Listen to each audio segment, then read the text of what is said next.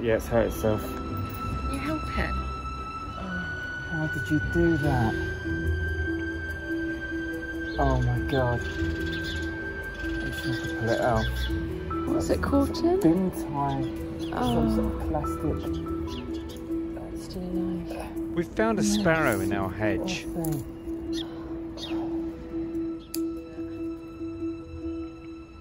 There's still a bit more here. Oh, there we go. Yeah, it's like wrapped right around her foot, really tightly.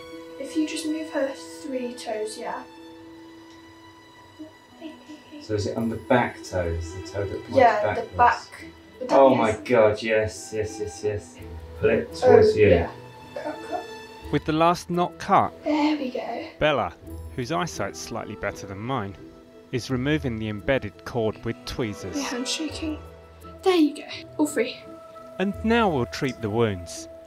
Obviously, this has been incredibly stressful. So we'll put her in a quiet, dark place, let her rest for a couple of hours, and then see how she's doing.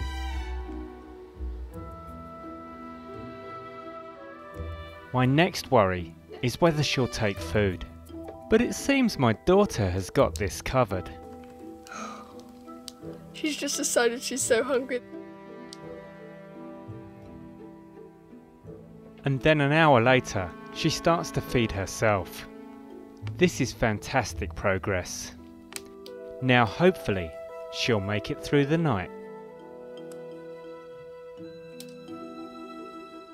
Well, I'm pleasantly surprised. Our rescue house sparrow is making amazing progress.